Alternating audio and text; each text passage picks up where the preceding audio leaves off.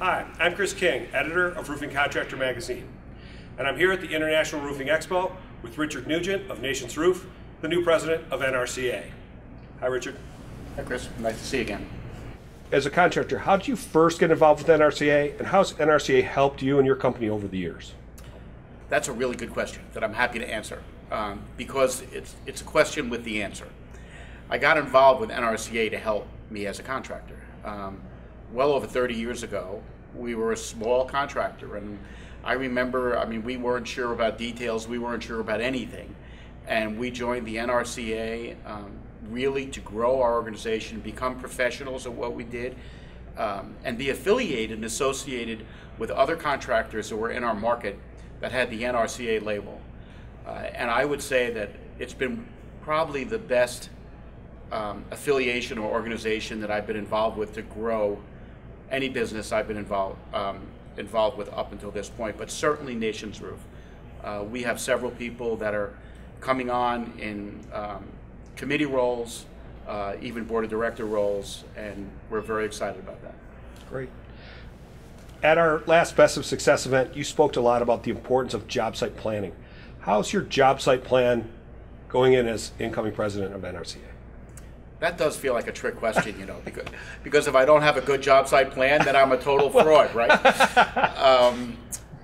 To be honest with you, I'm still formulating my plan. And an event like the IRE here allows me to see the issues and the problems that our contractors are facing every day. There's the obvious things, the low-hanging fruit, like legislation.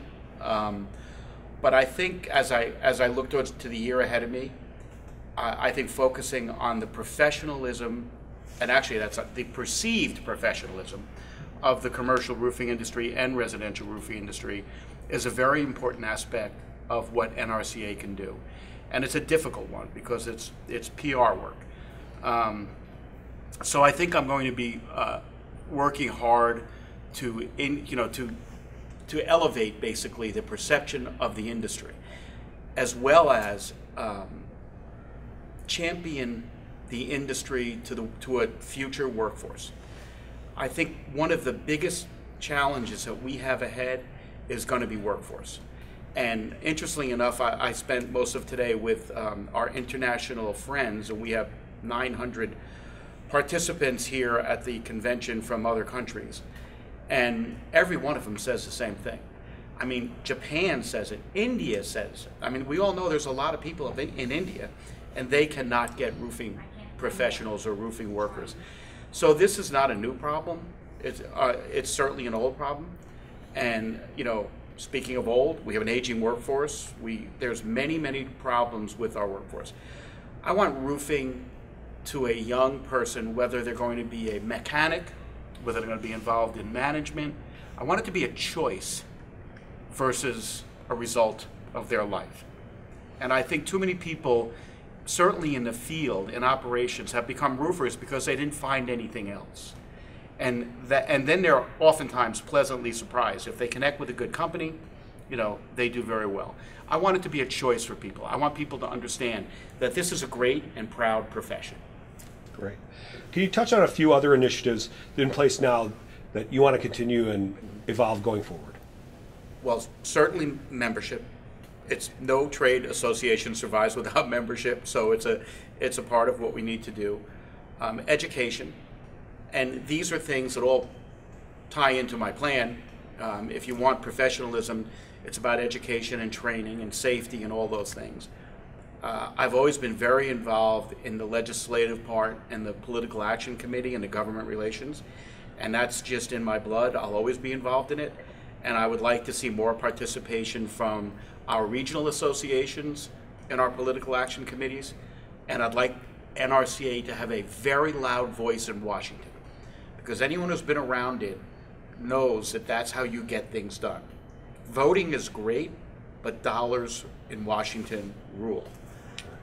You talked about membership. If someone's looking at this video who's not an NRCA member, what would you tell them to give them a chance to consider it? I'll tell a very brief story. I was at a board meeting, and we had a roundtable discussion. A gentleman was sitting there who said he's grown his business tenfold in 10 years. And so I asked him a little about it, and he said, well, he was a residential contractor, and today the biggest part of his company is now commercial, but still very residential, and that is why he joined NRCA. He joined NRCA to learn how to grow his company. And of course, the same thing I said earlier, the affiliation with the peers and the professionals. I think that most people who are not members of NRCA don't necessarily know what they don't know.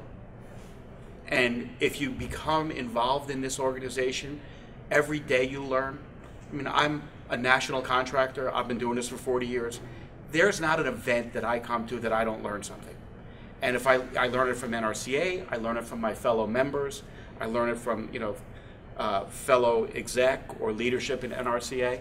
There's a wealth of knowledge that people will share with you for the asking. And how should people get in touch with you to learn more? Well, call NRCA, but I'll even give you my email. It's rnugent@nationsroof.com, and I'll send you in the right direction. And I welcome the inquiries. Great. Well, thank you very much. My pleasure. Thank you.